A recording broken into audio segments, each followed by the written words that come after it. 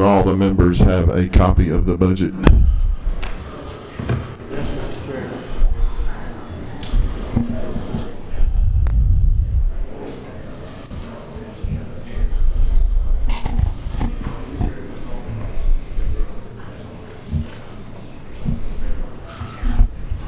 All right, good morning. I'll call this meeting of the Appropriations Committee to order. And Chairman Perkle, if you'll hit your button, you did such a great job kicking us off this morning. I'd love for you to open us up in a follow-up introduction prayer. How about that? Yes, sir, Mr. Chairman. Pray with me, if you will. Dear Heavenly Father, Lord, I do thank you so much for the blessings that we have of the day. Lord, I pray for each member here. Lord, I pray a hedge of protection around their families as they're away. Lord, I pray that you'll grant us wisdom as we try our best to be good stewards of that which you've given us. And this we ask in your name, Jesus. Amen. Thank you, Chairman Perkle. Members, before we get started on our business, I just want to say thank you to all of you for the time you put in on the 24 budget. We met before the 23 was totally finished, and the last few days have been long for many of us, and I just want to thank you for the time you put in. That being said, I'm going to turn it over to our secretary and let him take over the meeting. Thank you, Mr. Chairman.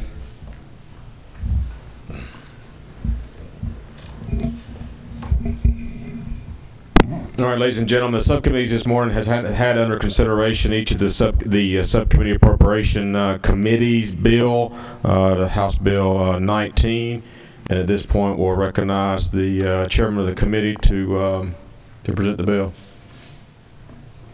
Mr. Chairman. Thank you. Thank you, Mr. Secretary. Well, good morning.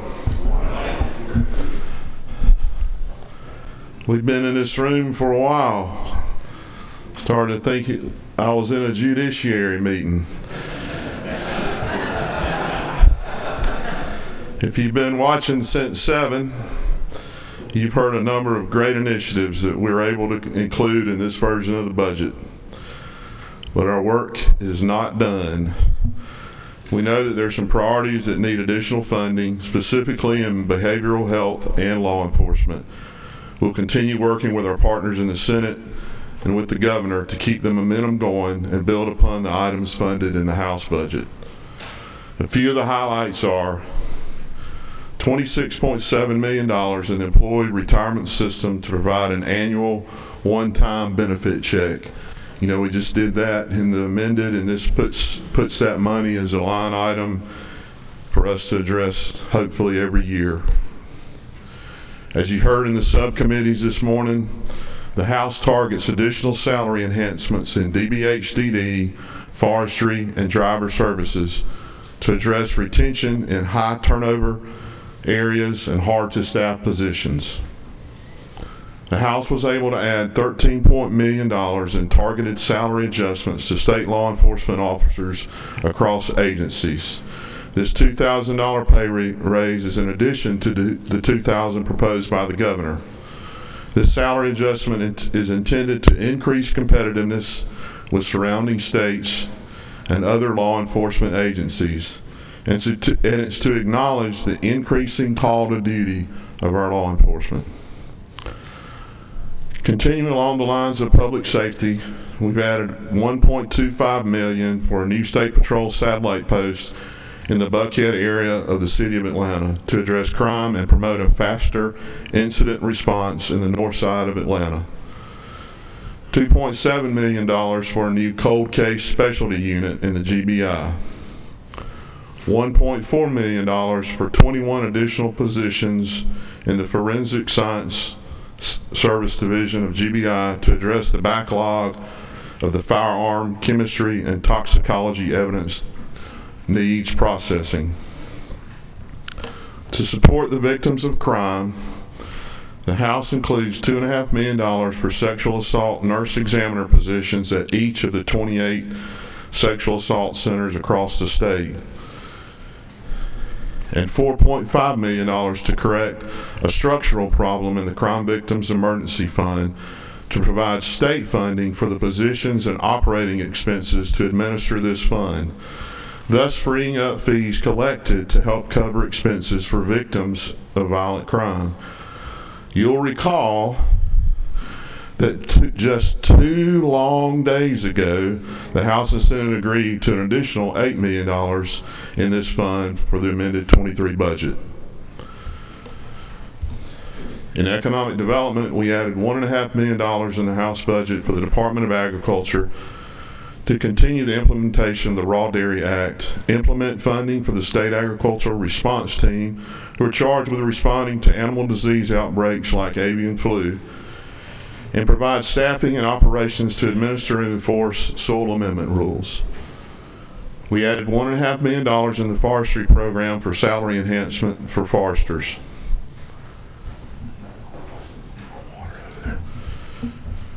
In education, the FY24 budget fully funds the QBE formula, totaling $13.1 billion in state funds. That's the most state funds ever funded to K-12 education.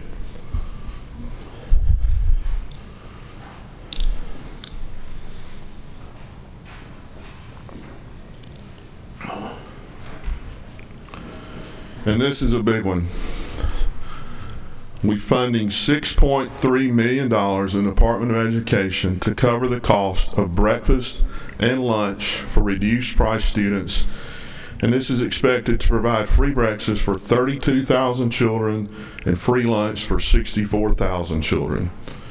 And we added an additional $262,000 for communities and schools to recognize the additional county participation and peer affiliate increase. In general government, the House includes $550,000 for a data plan contract for poll pads for the Secretary of State's office for elections, as well as $584,055 to establish the State Election Board as a separate program within the agency, including funding for 2 additional investigators. To address licensure and complaint volume, the budget also includes $191,915 for 2 analysts and a full-time educator for the Georgia Board of Nursing, as well as $308,959 to provide 5 additional analysts to help with other licensing boards. The Department of Driver Services receives over $2.3 million to target high turnover at certain customer service centers. In health, numerous Medicaid rate increases are included in the House budget, further supporting healthcare providers.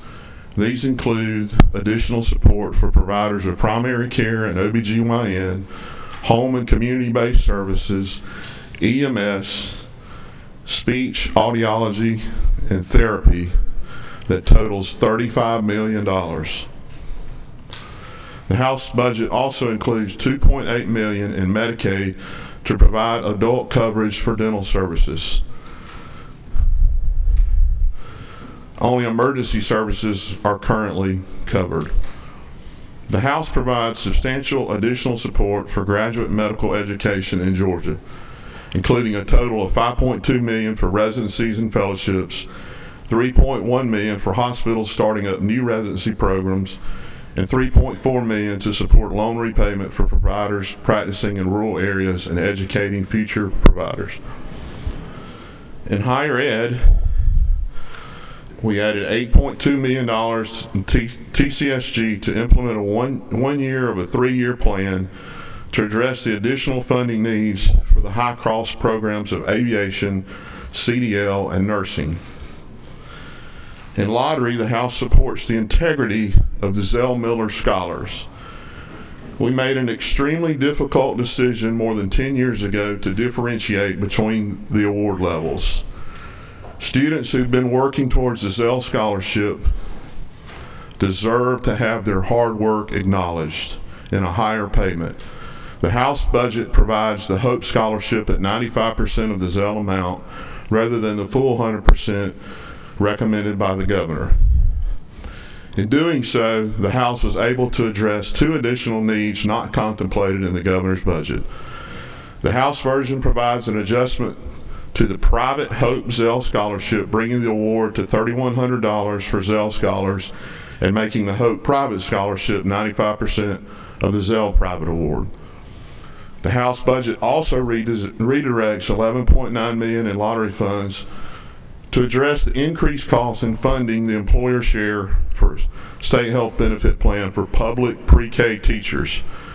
As a result of increased employer contribution implemented in January of this year to shore up the plan, school systems that provide pre-K will receive an increase in their state health benefit billings for pre-K teachers without an associated appropriation to cover that expense. This House version provides funding toward that expense.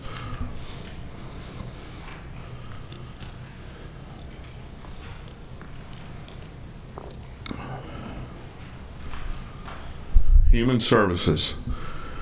Building on the momentum of the last budget cycle of adding 513 new now-comp waivers for individuals with intellectual and developmental disabilities, the House annualizes those waiver slots, agrees with the governor's recommendation to add 250 waivers in FY24, and adds 125 slots and administrative support for a total of 375 new waivers in 24, and a total increase in funding of $19 million.